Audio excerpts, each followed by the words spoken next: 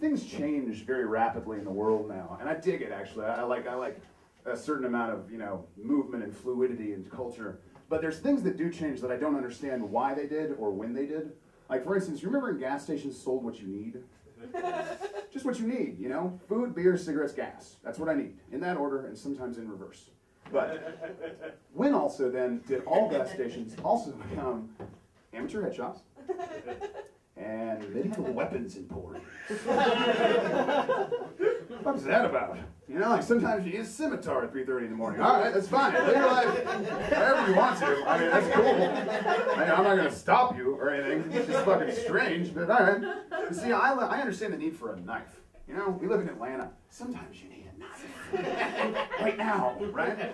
But when you find yourself needing a pair of spiked brass knuckles that curve off into a 12-inch saber blade with a ruby-encrusted screaming dragon hilt, what kind of fights are you getting into, man? Like, what exactly is going on? Does Atlanta have some sort of overarching goblin problem of which I'm unaware?